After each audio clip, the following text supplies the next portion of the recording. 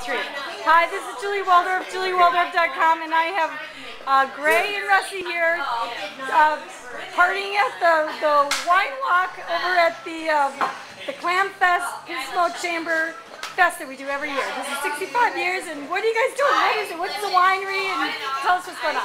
Kynsi Winery is happy to be a part of this, and is proud to be a part of the chamber, and they get involved in all the community events, and this is one of the events, and I'm trying to keep my friend here happy with the nice people bar from Kynsi Wine. Thank you. Hey, Rusty, do you like the wine? Yes, this is a good one.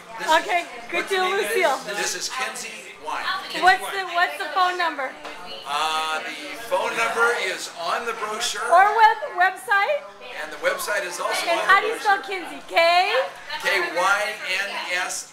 By the way, and they're off of Corbett Canyon Road, across from the old Corbett Canyon Winery. Okay, thank you very much. I would like to say that it's a gorgeous place. He has some old automobiles, and it's really neat to go there. He's really nice. All right, nice. It's an old milking barn turned into a winery, and it's a mom and pop operation, and it's very quality. Oh, it sounds like fun. Okay, Julie Waldorf, juliewaldorf.com. Ciao, ciao. Bye, guys.